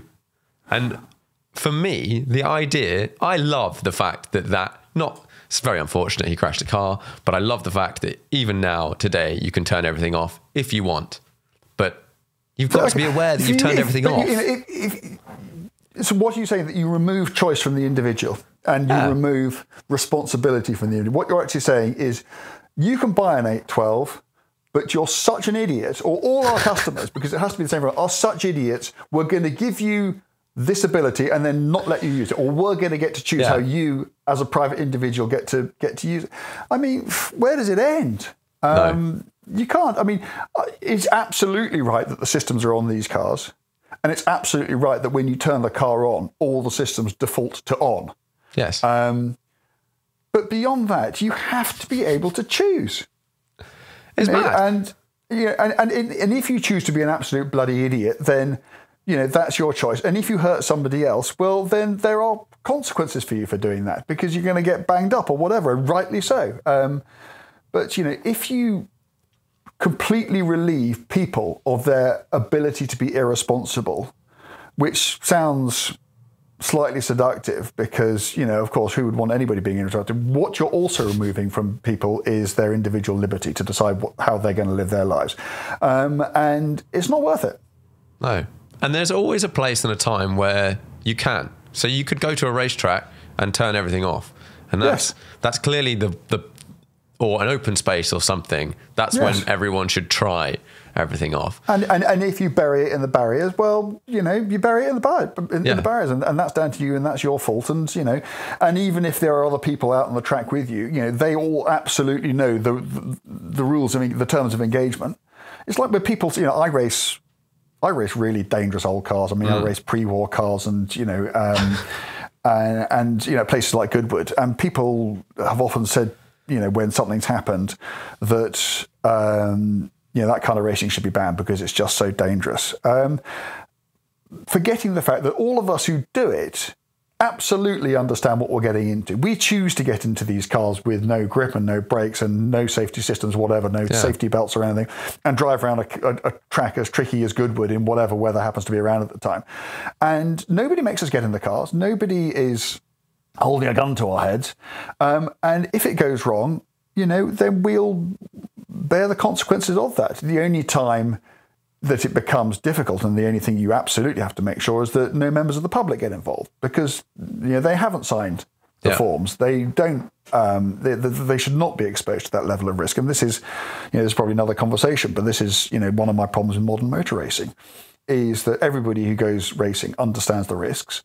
And the more risk you remove from motor racing, the more bland and boring that racing becomes. And so long as members of the public aren't getting involved, I think people should be free to race the way that they want to. Yeah, totally. Like, it's, the rules. You've agreed. Yeah. And it's 2020. There was once, I won't mention names or go into details because, somebody died, but there was once a fatality at a race meeting. I wasn't in the race, but I was racing on that weekend, and I was at the track. And because I was, people knew me and what I did, this person who's died, widow, rang me up because she was understandably, beyond, she was absolutely traumatized and was trying to understand the circumstance of what had happened and everything else. And she hadn't got to the stage where she was going to start, because some people get litigious and start suing people. But I mean, I did have to say to her that everybody, who is in that race and every other race, understands that these things are not risk-free. And once you accept that, you also accept that there are times when it might be you. And if you don't like that, then it's absolutely fine. I completely understand it. Don't get in the car. Yeah. So, yeah. And there's certain cars that, like, you list that you'd race, or like an old F1 car or something like that. And I look at it and go, that's not for me, because I think the risk is too absolutely bonkers. But then other people make their own decisions. Yeah, I mean, Daniel Ricciardo, who is not a wimp, he came out the other day and said no way would he race at the old Nürburgring. He's been round it and he's gone, you are kidding. I just don't want to do that. And, and he's not a wimp. He's not a coward. It's just not for him, as you were saying. It's just not something that he would choose to spend his time doing. So there's no right or wrong about it. It's not a lot of people go, oh, I'm braver than you. It's just, if you have a passion. I mean, I never do anything. I hate, horror movies, roller coasters. I never do anything for the point of being scared. But there are things I love doing so much that there is a level of attendant risk I'm prepared to take in order to be able to do it. And that's a very different thing. And and you do as much. And if I'm doing something like that, I do as much as I can to make sure there's no unnecessary risk. Of course. If it's your car, make sure it's prepped properly. Like, do all the safety stuff. Or you're going, whatever, you're skiing off piste or something, either get a guide or learn your stuff. These things go wrong, but do as much as you can to prevent that. And then to come sort of full circle back to this Ferrari 812, what is the point in Ferrari making a car with 800 horsepower or whatever it is, if at no point in time do you get to experience the reality of 800 horsepower? No. So the answer to that is they would say, well, you shouldn't have cars with 800 horsepower. And you should limit, and the world just becomes a more boring, less enjoyable place to be. It does. Yeah. And then luckily for us, you can still go out and drive these older things, whether it's something like an F40 or go and race some old stuff. And I find with the idea, it's something that puts me, I would, if someone offered me a seat in a GT3 car, I would love to go and do it. But all of the racing I've done up to this point has all been no aids, no traction control, no nothing. Yeah. And that is a huge part of it. Yeah, I'd be very interested to see if you did go and race a car which had a few systems on it and a bit of downforce. You might come out of it and think that was a really interesting experience, but I don't need to do that anymore. I think it's going to be interesting, isn't it? Because it's something different, and exactly, yes, and it always is. But the GT3 cars I've driven, I've always been really interested in them, and very impressed by them. But I've never, tried to put myself out there and tried to push to get to go and race them. I've raced GT4 cars, and they've got a bit of downforce, and actually a modern GT4 car is quicker than a GT3 car was 10 years ago. So you're kind of nibbling around that kind of level, and I've really, really enjoyed it. But if I think about skidding about the place in a 1960s cars on skinny little Dunlops, that's what makes me smile. That doesn't particularly, fill my brain with lots of cerebral thoughts. I'm just too busy having a good time. Yeah. And, and ultimately, these things, for me, quite a bit of it is my work, but mainly I race for fun. And if you're not having a good time, why are you out there? No. And I think it's pretty much universally agreed that more slip angle is a bit more fun. To some extent. Well, it certainly should be. It certainly should be. And, and I also think that people mistake fast for fun. I mean, I have had more fun driving a 1600cc Alpha GTA you know, made in 1965 in the wet around Donington than I have had driving cars with monstrous slicks and the power and downforce, because it's what you say, just, you know, balancing a car on the limit, frankly, it's why we do it, isn't it? It's why we drive cars on the tracks. It's, you know, and it doesn't really matter how fast you're doing it, as long as you've got, and in many ways, the faster you have to be going to do it, the more difficult it becomes, the more intimidating it becomes, the harder it becomes. Whereas if it's all nice and accessible, it's still great fun. And I don't do this stuff to scare myself. I do it to enjoy myself. And, you know, and if that enjoyment is more easily found at a more accessible level, then that's entirely good news to me. Yeah. And whenever I interview a racing driver, and I've had a couple of good ones on, and they all say pretty much universally, like, if you were going to go race something tomorrow, like for fun, what would you do? And it's like, they just want to drive something that's kind of with a grid that's as close as possible, and kind of slow in a laugh, rather than just exactly. I mean, £1,000,000 car. You said you had Darren on. Well, he'll tell you. Absolutely, you know, he goes off and he drives all sorts of, you know, modern Le Mans cars and that sort of thing. But I bet if you said to Darren, you know, just for fun, would you rather be there or on the grid at the Revival in something with quite a lot of power and not much rubber? Yeah, I can't speak for him, but I would be staggered if he didn't say, take me to the Revival every day of the week. Yeah. Yeah. And yeah, I talked about this, and I was like, if you were going to go race something random and fun, it's like, I'd love to get a bunch of mates and do an MX-5 race. Yeah. And just like have a laugh. Yes. And the not having the consequences or less consequences does make stuff more fun. Like even in the Radical, there's certain corners on certain tracks, let's say like Brands out the back, something with a high downforce, like you're aware that you get it wrong and you leave the track at like 120 and you drop and you fly about 15 meters and you hit something very solid. Yeah. Like, whereas if you're in something on skinny tires, that might be 60 miles an hour. Yeah. Yeah. You won't fly so far and you won't hit so hard. Yeah. I mean, I know there's a lot to be said for it. No, I just love racing all that old stuff. I'd love to do a bit of old and slidey. Old and slidey, or even, you know, I've done, well, just talking about MX-5 racing, I've done lots of MX-5 racing, and it's just, yeah, I mean, it's not expensive, it's not complicated, it's just fun. You're just skidding around in cars, and they do it as well as any. Yeah, absolutely awesome fun. Right, well, I normally wrap this up with 5 questions. Ooh, blimey. Okay. Do you have a most memorable driving trip or journey? How long have I got to answer each question? As long as you like. Most memorable driving trip or journey? Oh, bloody hell. Yes, the McLaren F1, when we left Bruntingthorpe Circuit, having done all the numbers, and I had to drive it to the North Yorkshire Moors by myself. And I probably found out more about myself as a driver on that one run than anything else. And at the end of it, I can remember handing it over to someone, and far and away the strongest feeling I had, pretty much the only feeling I had, was one of relief. That me and the car were still in one piece, because, to be honest with you, I was in my 20s at the time, and someone had just given me, you know, a McLaren F1, and I don't think at the time it was a given I'd have made it there, but I did. And yeah, probably the most memorable road car journey I've ever had. Was that what was particularly notable? You just pushing the limits a little bit? Yeah, it was just its ability to get from one speed to another by leaving out all the speeds in between. It was just, I mean, you know, any straight. Now, I mean, I can't mention numbers now because, you know, you can't own up to these things in public. No.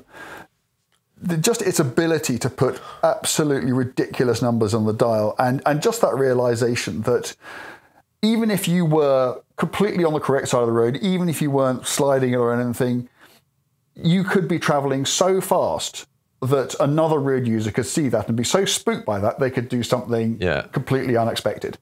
And also the other thing is that, you know, if you come down a long straight and you're doing some ridiculous speed and there is a car at the far end of that straight, he or she might reasonably look out and think, that car's a long way away, I can pull out now, not understanding it. And so all these sorts of things. And that car kind of taught me to build in those margins to a greater extent than I ever had in anything else before. I've had it once or twice, whether I've been in a passenger seat or driving, when other road users either make really, really bad decisions. You could just be overtaking someone sensibly, and for some reason they decide they don't want you to overtake them, and then they pull out. Yeah. Or like they speed up as you go past. Yeah. These sorts of situations where I've had two like that, which they weren't ridiculous overtakes. I wasn't going crazy fast, but the person just decided that they didn't want me to overtake at that point in time or whatever. They've probably seen what kind of car you were in and had possibly taken against you just from that alone. But it's that mindset in itself blows my mind, because I just don't understand the rational thought process that goes into, you know what I'll do? This person's annoying me for whatever reason. I don't want them to overtake. So I'm going to potentially cause a massive crash. Yeah. I'm going to do my best to make sure he has an enormous accident. Yeah. Yeah. Of course, that's not what they think at the time. They just think, I don't want that person to come past. And they don't think through the consequences of their actions. And if they did, they'd be utterly appalled. But in that moment, when the mist comes down, they just think, well, sod you. I'm gonna close the gap and But I don't think there's anybody who certainly does what I do for a living who hasn't experienced that on a few occasions. Yeah. And these situations happen, and all you can do as a driver is live and learn and try and pick up on whether it's the way. It's amazing when you're following in a car, especially on a road, but also very much on a racetrack, where you can understand so much about the driver in a really short period of time, just by following them. Yeah, the language of the road, it is such an important thing, isn't it? And only experience teaches you that. So many times I've been, teaching my daughters how to drive, and we've been down a road and we've been following a car, and I've just been able to tell them what that car's about to do. Yeah. Just because you can just see the way they address the road, and you know what kind of driver they are, and that's something. Again, I don't think that's something that you can just do. I think it's something that you have to learn. Yeah, it's a very interesting one, and it's very difficult to explain to someone at the time. That process, you're like, but I just know. It's one of the things that keeps you safest on the roads, and you can't teach it in a driving test, and it's just one of those things that you just have to acquire over time. Yeah. 5-car garage, unlimited value. 5-car garage, unlimited value. Okay, well, we've already mentioned the F40. Yeah. I have to have a racing car in there, which in my case will be a loaded T70 Mark III-B. I have to have something pre-war in there because I love pre-war cars and I love pre-war Bentleys, so I'd have a 1934.5 litre Bentley. How many cars is that? You've done 3, you've got 2 left. That's 3. Okay, so, it goes without saying you've got to have a 911 in there. That's going to be my everyday car, so I will have a manual Carrera S, please, a new 992. Ooh, interesting. And I've got one other thing, haven't I? Recreated 250 short wheelbase. There you go. Nice. Would you have? I've got 2 Ferraris in there. That's boring, isn't it? I've got 2 Ferraris. Oh, that's all right. Yeah, and I've already got my racing car. Oh dear. You've got a Porsche. I've got a Porsche. I've got my F40. Okay, we'll stay with that for now. I'll stay with the short wheelbase. You would get a C2 a base Carrera 992 manual over all of the other 911s, I guess. Yeah, because if you're going to have a 5-car drive, you've got to have a car you use every day.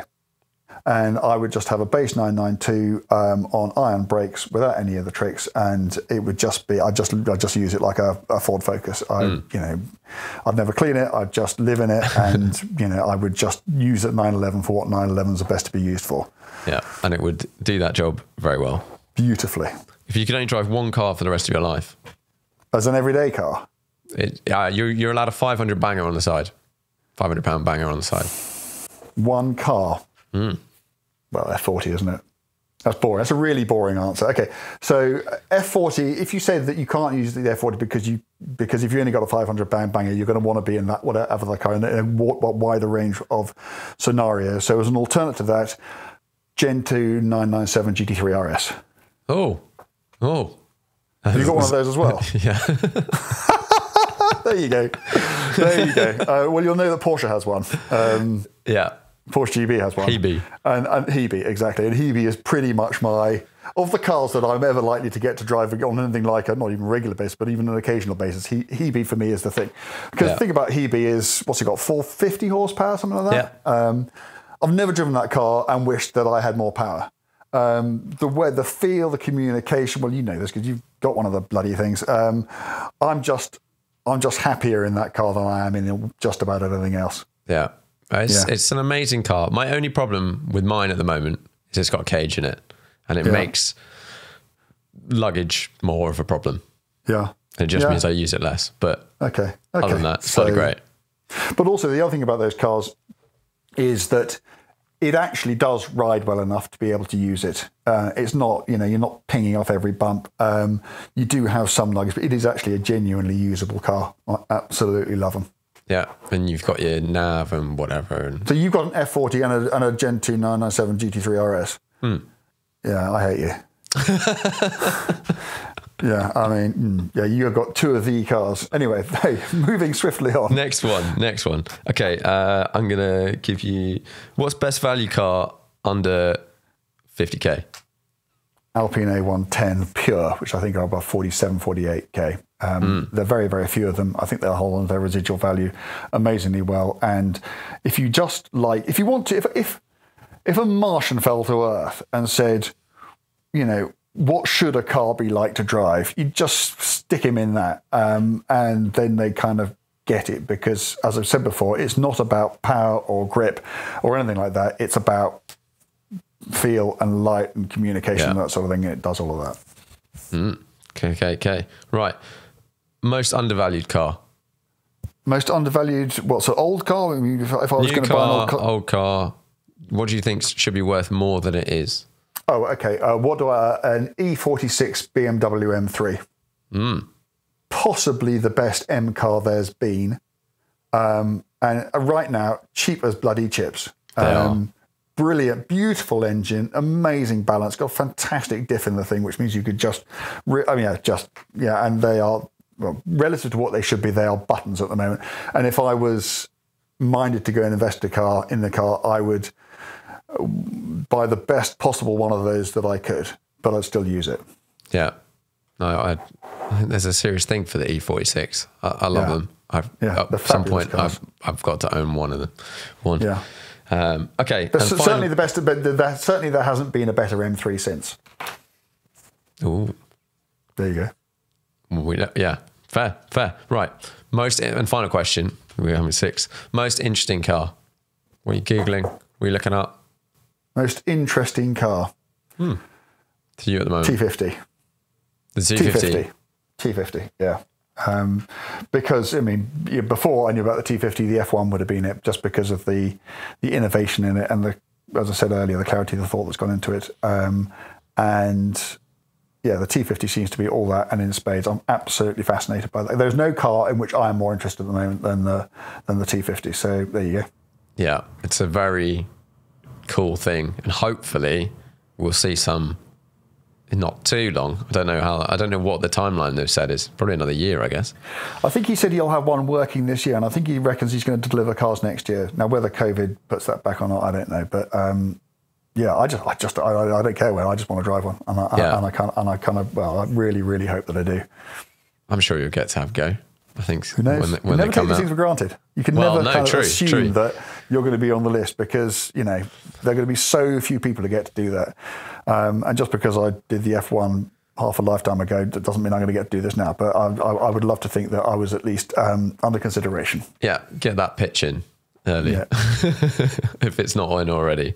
And definitely, if you could chuck me the keys to any car that I can see on the sort of horizon or whatever, that's the one I really, really, really want to just experience.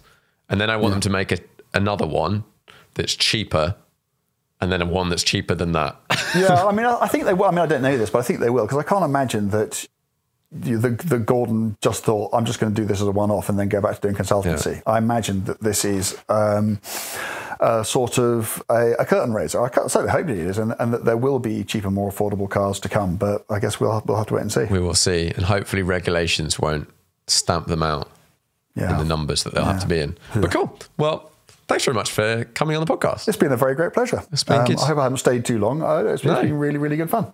Bang on time. Excellent.